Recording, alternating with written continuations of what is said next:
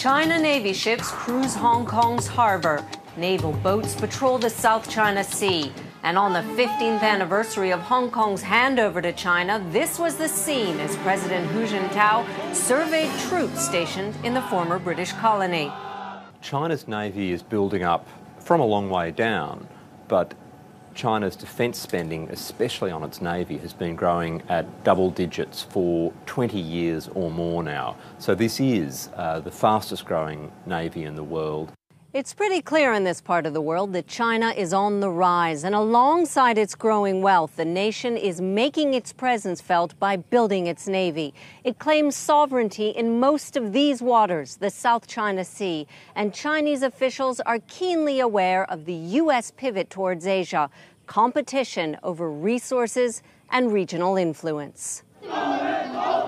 China's army, the PLA, is already the largest fighting force in the world, measured by sheer troop numbers. Here's how the world's #2 economy stacks up versus America's 7th Fleet, the U.S. Navy deployed in Asia. China has 62 submarines plus 6 nuclear-powered submarines in the region. The U.S. 7th Fleet, 3 nuclear subs. The U.S., 1 active aircraft carrier. China, none. China, 13 destroyers and 65 frigates. The U.S. 7th Fleet, 7 frigates.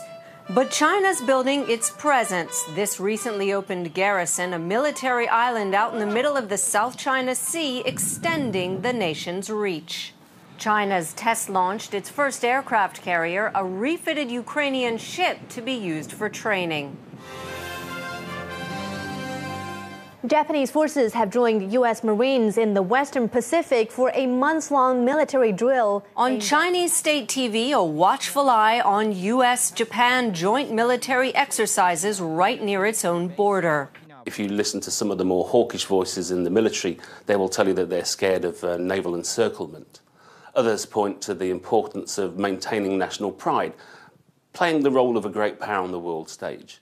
But I think most of these initiatives come from economic priorities.